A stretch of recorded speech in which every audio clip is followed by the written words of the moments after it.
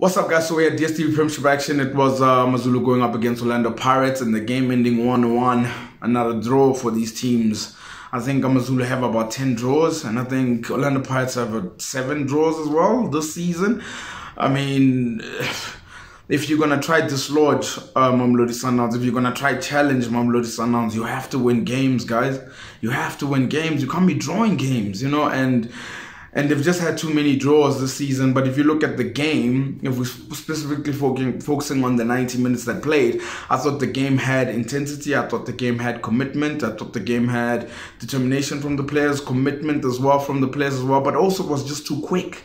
It was too fast, and too fast in a sense that none of the teams had long possessions of controlling the game, or long times or long periods of controlling the game. I think there were spurts that AmaZulu had their chances and then they were controlling the games, and I think also Orlando Pirates had spurts where they were controlling the game and having their opportunities as well. But I would say I think Orlando Pirates had more of the spurts than what AmaZulu did have. I think in the first half, when you saw AmaZulu, was the key players was very quick to spot in the sense that Mamela was a key player, Moremi was a key player as well, and I think De Jong as well. He was sort of the target man, having to play off them, or at least get the ball and having to give them the ball as well. Get the ball, give them the ball. I thought that with Orlando Pirates, on the other hand, I only could see that their threat was John Hoto. I didn't think anyone else was going to score, in which he did get the goal.